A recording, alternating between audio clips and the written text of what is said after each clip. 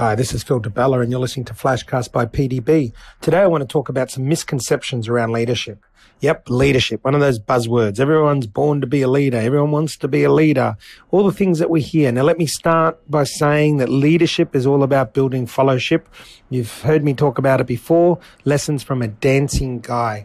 3 minutes and it'll tell you exactly what the fundamentals of leadership are. But in this episode, I want to talk about the misconceptions of leadership. So let me start by number one would have to be that people believe that leaders are born.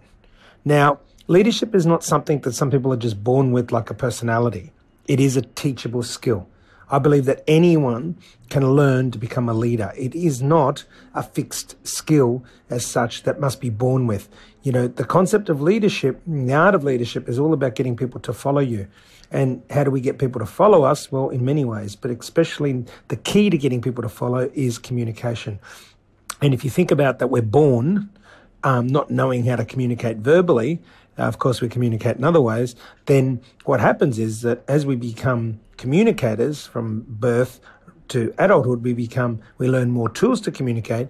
Therefore, we should be able to understand that by becoming better communicators that we can actually become better leaders or become leaders. So I don't believe that leaders are born. I believe leadership is something that is a teachable skill, and I believe it is something that you pick up. Of course, it does have a lot to do with nature and nurture. So, of course, you know, some values that you're born with, some traits that you're born with are going to help you become a leader or not. But it doesn't necessarily mean that a successful leader is born with a certain trait and can't develop it later. That's my opinion anyway. Another misconception is that leaders are charismatic. I don't believe this. And take myself, for example, I'm very extroverted in your company. I'm extroverted around friends and family that know me or people that have worked with me for a long time. And a lot of them would call me charismatic, I would hope. And in new company or in new environments, I'm actually quite introverted. I'm not that charismatic, flamboyant person that you would believe is out there and winning people over. Some people have magnetic personalities that only come out once they know people. Some people have it from the start. There is a difference in people. I think that the concept of leaders are charismatic is incorrect. I believe leaders are authentic. So it's their authentic self that they show you.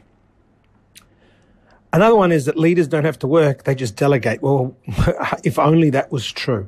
In this one, I use the analogy of a conductor in a concert band or in an orchestra.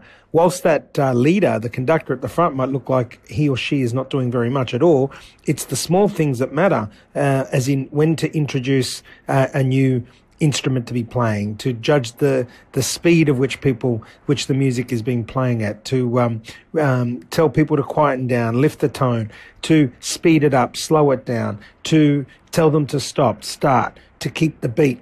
Now, leadership to me is very much exactly the same. Leaders, the true leader, leads by example. It's not the person who delegates to everybody else and then produces the results. I believe that the best leaders are the hardworking leaders, the ones that lead by example, the ones that don't, if it's a leader of a cafe, it's not the person that goes to tell somebody to clean up the table. It's the person that actually goes and cleans the table and shows the others how it's done. To me, the best leaders are definitely not delegators. They know how to produce. And if they are delegating, well, then they're delegating so that they're freeing up time to be able to do other things that are important within the organization. This one, to me, is something that we should all pay attention to, is that people think that leaders are the people with the highest position, rank or title. I can tell you my organization, where it's a completely vertical integration of, sourcing coffee, importing coffee, producing coffee, packing coffee, et cetera, from what we called crop to cup. It wasn't the leaders that sat behind their desks and did the administration tasks or one would think. To me, some of the best leaders came out on the field. Some of the best leaders were the ones that were in there packing boxes. Some of the best leaders were the ones that were getting their hands dirty and showing others how to do it. And it all sits within that concept of fellowship. So to me, leaders are not always the people with the highest position, rank or title. To me, the people with the highest rank or title are the ones with the most responsibility. However, leaders are the ones that are most important, and you'll find that often the leaders that are most important are the ones that have direct links to do with customers or leading teams in execution of strategy. Another one is that leadership is an ability given only to a few. Now, this is something that I find completely incorrect. In some areas of life, homes, school, workplaces, churches, communities, everyone has a leadership role in one way, shape or another.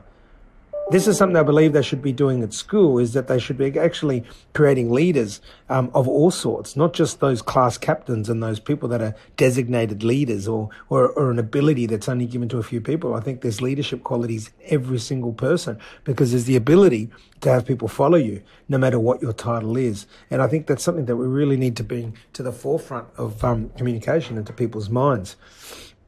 Another one which flows from that is that only adults can be leaders. Well, this isn't true. I've had my children lead me. They're 11 and 9, and I've seen them lead me in situations. Sometimes they've led me when I haven't even noticed that they've been leading me.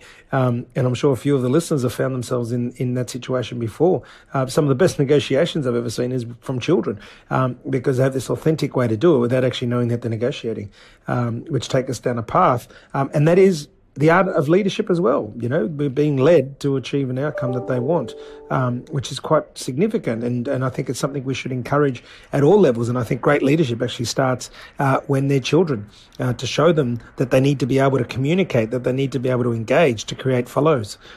And if they at a young age can learn to create followers, then they're going to be aspiring leaders. And again, understanding that leadership is not a hierarchy, so it all plays into one and the other. And the last one I want to touch on is the concept that leadership is easy. It is not about destination. Leadership is a journey. This is something that I found and continue to work on. The statement of leadership is easy it would only be made by somebody who's never been a leader. Leadership is hard. It can be rewarding, but it is hard. It is one of the most difficult jobs you could do, because it comes with a lot of responsibility. And it also comes with a lot of self-learning. I talk about tomorrow being better than today, and the best leaders that I've encountered are always working very, very hard to become the best versions of themselves. They're always talking about being the best that they can be. They're always talking about tomorrow being better than today. And therefore, leadership is not a destination. So I just wanted to share some of these misconceptions of leadership, and I hope that they've helped the listeners take a few key notes away and apply them to yourself.